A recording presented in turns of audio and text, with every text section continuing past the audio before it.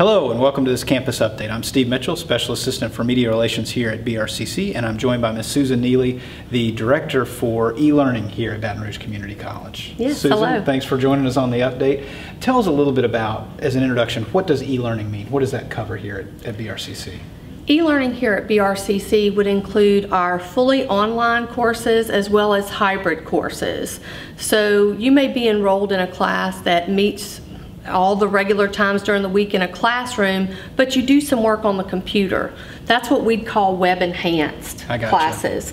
Online courses are courses where you don't ever come to a class on campus.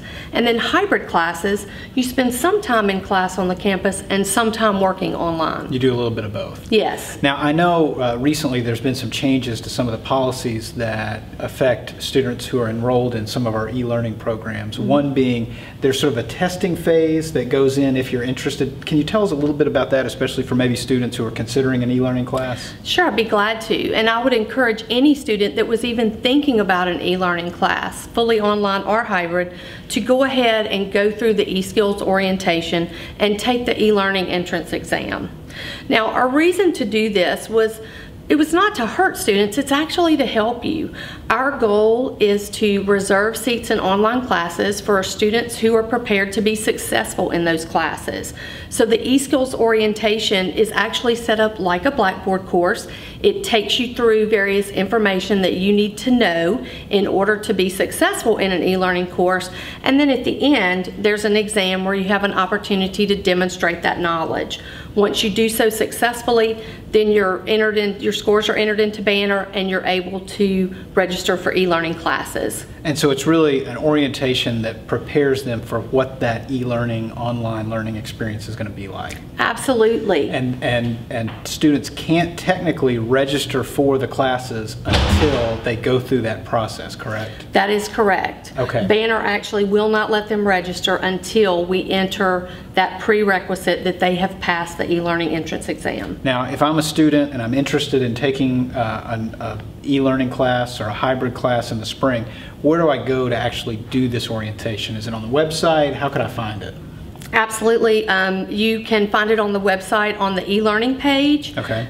You can also, I think that there's a link on the home page that talks about the change in e-learning, and will take you to the instructions. And I would also mention, if you're a new student and you don't yet have a Lola login or a Blackboard login, there are still instructions to help you complete this process, so that you don't have to wait until you have a Blackboard login in order to get started. Okay, and those instructions, where would they find those? Are those on those same web sources? Yes. So we'll be sure to list some of those materials on the screen below so students can look for those and look some of that information up. Now, if a student is interested in taking an e-learning class and they're trying to take this orientation, they may have some questions. Who should they call? Is there a certain number they should contact? Should they email somebody? What's the best way for them to maybe get some additional information?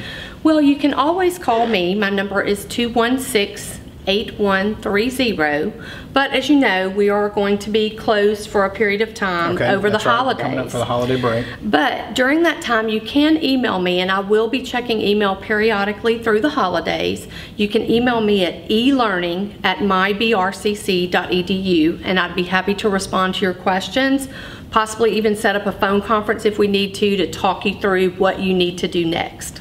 Now, if I'm a student and I'm registering for some classes, I'm interested in maybe doing an e-learning class or a hybrid class, and I'm going through Lola, I'm looking at the schedule of classes for the spring. Is there a way for me to know, hey, that's an e-learning class, that's a hybrid class, so maybe I know ahead of time and think, okay, yeah, maybe that's the one.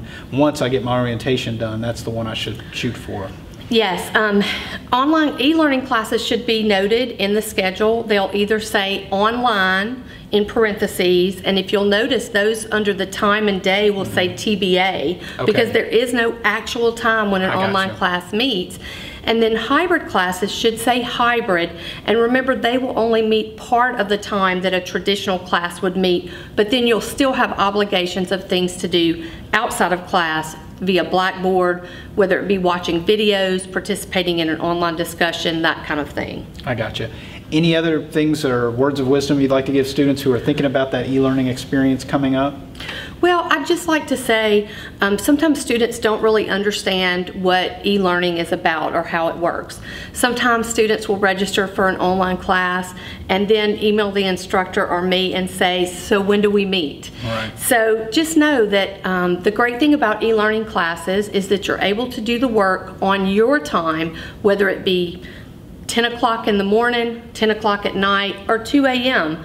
based on your family, your work schedule, your life, as long as the work is done by the deadline. They're not correspondence courses. You Right. can't just do all the work at the beginning or all the work at the end. It's an ongoing process. It's an ongoing process with ongoing deadlines, but it does provide the flexibility that many of our students need. Sure. For those who might be a little unsure as to whether or not online is really for them, a hybrid course is a great way to kind of dip your toe in the water Right. and see how you like that experience of learning independently, but yet you still do have some time in class with your instructor. I gotcha. We've got a lot of hybrid courses on the schedule for the spring. We're really excited. We've been working with faculty on how to design the best hybrid classes to make the best use of their time with the students, and we really want to see the students engage in those and give us feedback on how they're working and if it's something that really meets their lifestyle needs. I gotcha. And I guess one thing to make sure students are aware of that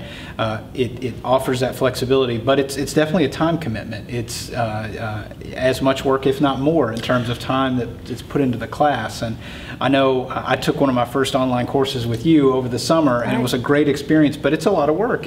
But now it did give me the flexibility to build it around my own schedule, which was great, but you really have to be dedicated to it. And so it sounds like the big takeaway is for students who are interested in online learning or e-learning, who are interested in hybrid classes, they should definitely take this orientation. It's required.